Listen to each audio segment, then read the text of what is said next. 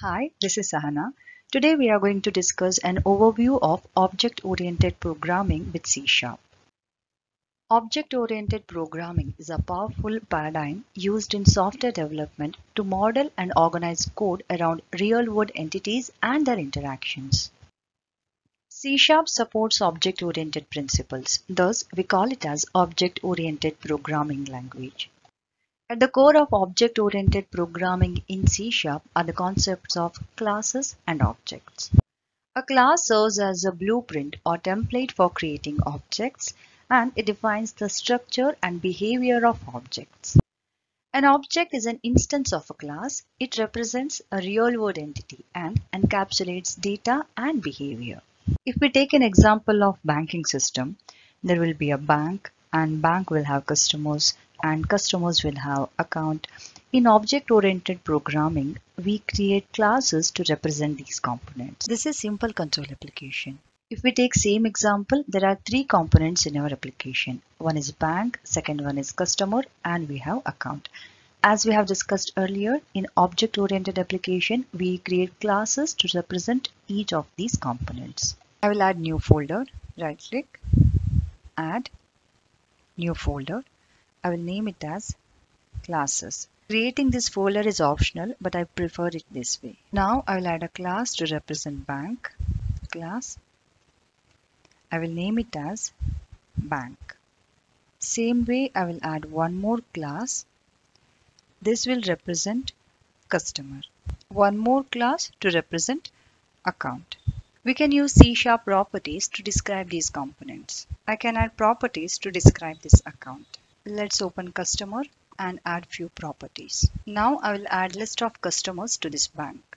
This way, in object-oriented programming, we use class to represent real-world entities. If I want to use this class, then I create instance of this class and we call it as object. I'll open program.cs file.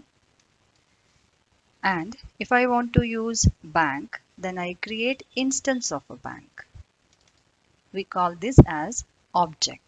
Next, we can create customer and we can add it to bank. In our upcoming sessions, we are going to learn object-oriented concepts in detail. This is just an introduction to object and class. Object-oriented programming is based on few important principles. They are classes and objects. Then comes encapsulation, inheritance, polymorphism, abstraction. We are going to cover each of these concepts in separate sessions. Object-oriented programming offers several benefits like modularity.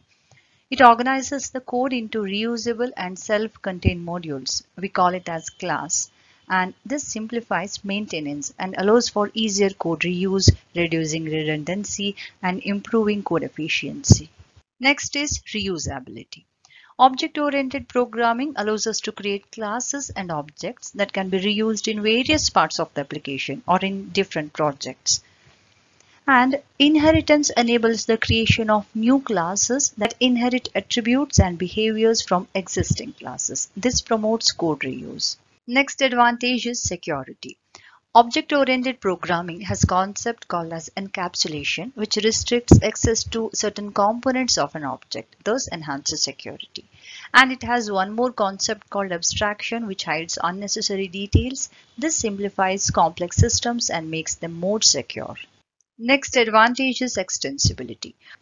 Object-oriented programming has a concept called as polymorphism, which provides flexibility in code design, allowing for extensibility and dynamic behavior. Next is parallel development. Object-oriented programming facilitates parallel development as different teams or developers can work on different classes or objects simultaneously without significant conflicts. Being a developer, we should have strong understanding of object-oriented programming, and intention of this series is to help you to get good grip of object-oriented programming. That's it for today's session. See you soon in the next video. Thank you.